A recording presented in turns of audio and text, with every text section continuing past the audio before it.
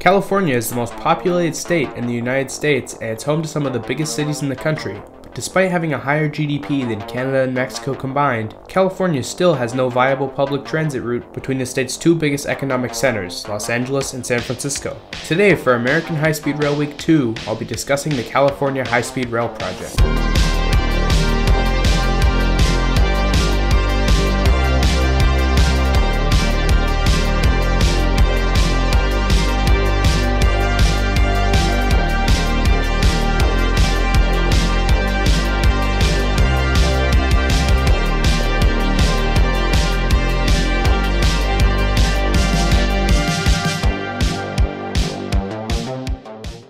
Currently, if you want to travel between Los Angeles and San Francisco, you can either endure a 6-hour drive, not even accounting for traffic, you could take a bus, which will take even longer than driving, you can fly, which is expensive and inconvenient, or you can take an Amtrak train, which takes 12 hours and takes you across the bay to Oakland. This dilemma is exactly what voters considered in the California state election of 2008 when they approved $9 billion in state funding for a future high-speed rail link between these two cities. This project would later come to be known as California High-Speed Rail, and since I already explained the history of this project in last year's American High-Speed Rail Week, I'll just give you a quick crash course.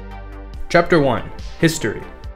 In 1996, the California High-Speed Rail Authority was created to plan a ballot measure for voters to vote for funding for a high-speed rail network connecting California's two biggest urban centers of LA and San Francisco. By 2008, a plan was laid out to get funding for $9 billion in state funding, and in order to secure this funding, they would have to run trains at speeds of at least 200 miles per hour, have a travel time of fewer than 2 hours and 40 minutes between LA and San Francisco, and to be financially self-sustainable, meaning that the revenue made from operating trains would recoup the operating and maintenance costs. If these plans were not met, the project would not receive funding. Luckily, this plan was supported by about 53% of voters, mostly in the Bay Area, so the project barely got away with funding. By 2010, a system was planned out with a loose alignment between the two cities, which we'll now get into in the next part of the video.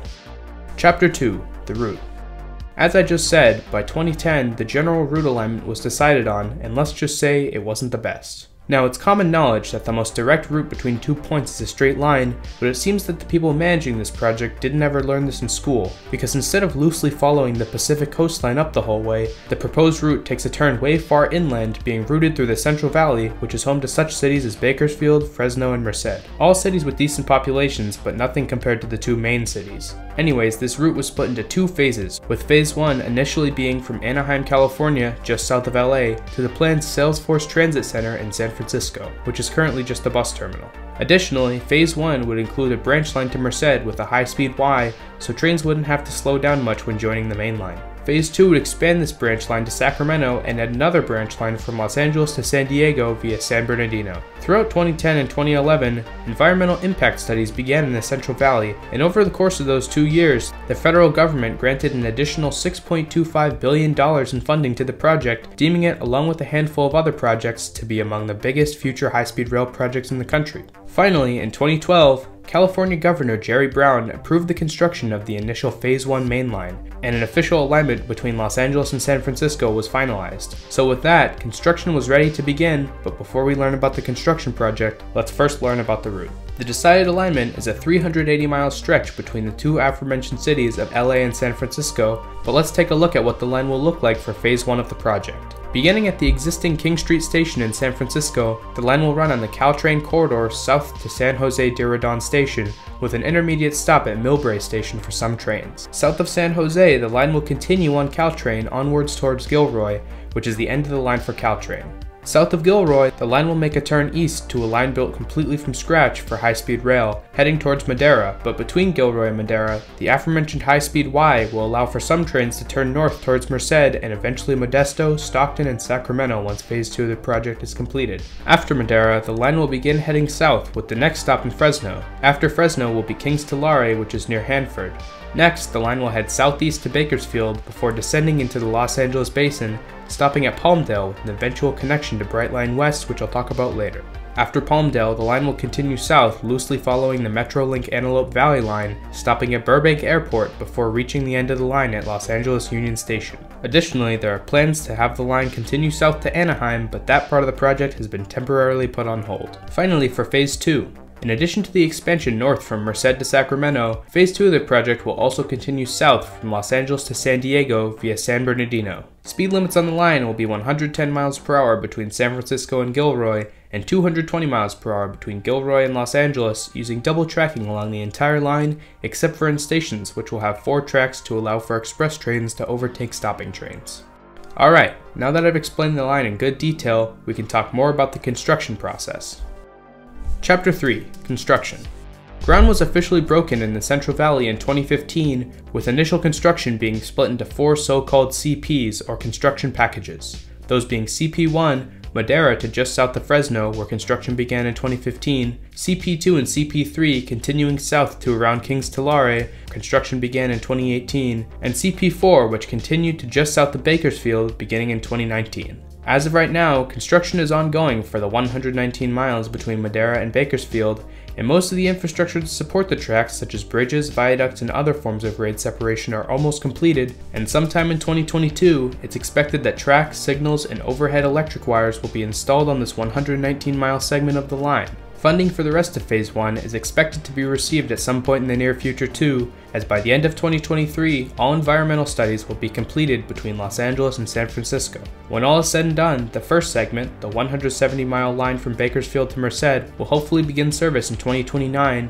with the line opening further north to San Francisco in 2031, and finally fully starting service on all of Phase 1 between LA and San Francisco in 2033. Of course, these dates are still tentative, and for years they've been pushing back the initial date of service, but with the current pace that construction is moving along at, it's actually looking like these dates for initial service could be met. It's all just a matter of whether construction is managed effectively. Chapter 4. Infrastructure. In terms of the specific infrastructure being used, California High-Speed Rail will use a lot of grade separation, often running trains over viaducts separated from railroad crossings and other issues posed by tracks at grade. This grade separation, along with gentle curves, will allow for trains to go at speeds never seen before in the United States. This line will obviously be electrified, but it'll use 25 kV at 60 Hz alternating current, which is generally accepted to be the standard for high-speed train lines being used on the Amtrak Northeast Corridor between Boston and New Haven and Japan's Tokaido Shinkansen. Aside from the grade-separated 220-mile-per-hour section between Gilroy and Los Angeles, California High-Speed Rail will share the line with Caltrain commuter rail, which will be less grade-separated with a top speed of only 110 miles per hour. Chapter 5. Connections. Since California High-Speed Rail spans across a big state, naturally it'll have quite a few connections, but what specifically are they?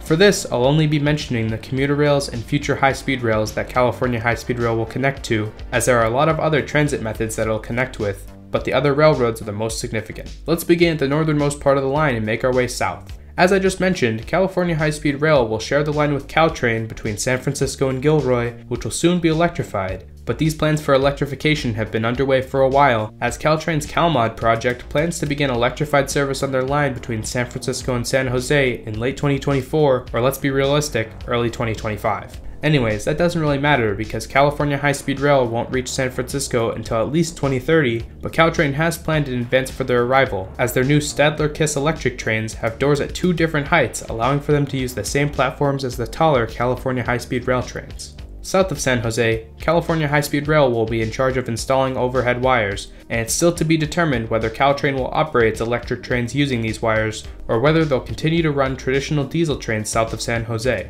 After sharing the line with Caltrain as far south as Gilroy, California High-Speed Rail won't directly share any existing line with any other railroads, but that doesn't mean it won't be able to connect with those other railroads. In Merced, California High-Speed Rail will connect with Altamont Corridor Express, which is expanding to Merced as part of their Valley Rail extension. Additionally, this line will run parallel to the Phase 2 expansion to Sacramento.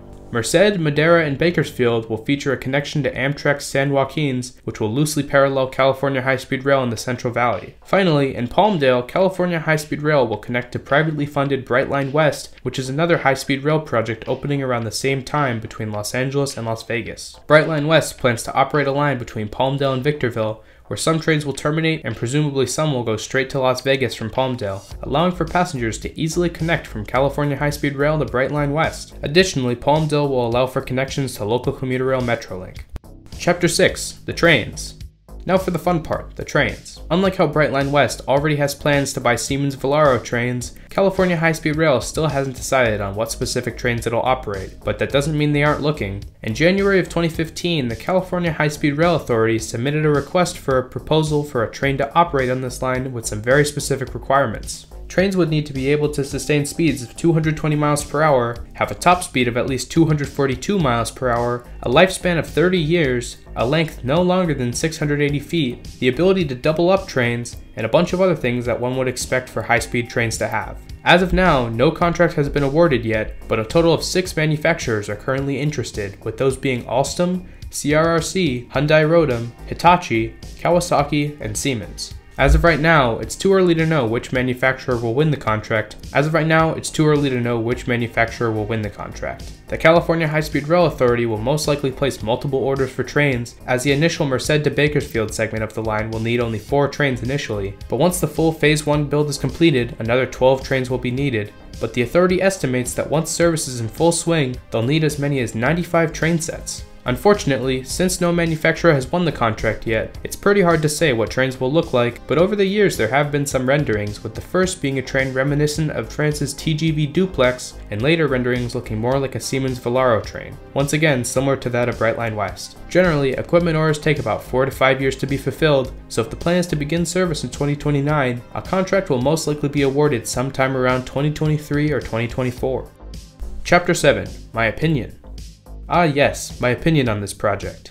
In the original video I made about California High-Speed Rail, I poked quite a bit of fun at this project, as construction has been infamously delayed, and that's definitely not good. But I also have some critiques about the project itself. I do think that it's not great that the line will operate in basically the middle of nowhere for the first few years of its life, but it's less about the fact that the line will initially only operate in the Central Valley, and more that it will operate there in the first place. In order to adhere to the 3-hour travel time between both ends of the line, California High-Speed Rail will have to operate at 220 miles per hour, which is an unprecedented speed for North American railroads. I think that if it just bypassed these cities, taking a more direct route as I said in the beginning, California High-Speed Rail could run at more realistic speeds. Of course, I could be missing something, and I'm sure there are a bunch of reasons why California High-Speed Rail doesn't take the direct route, but that's just my opinion.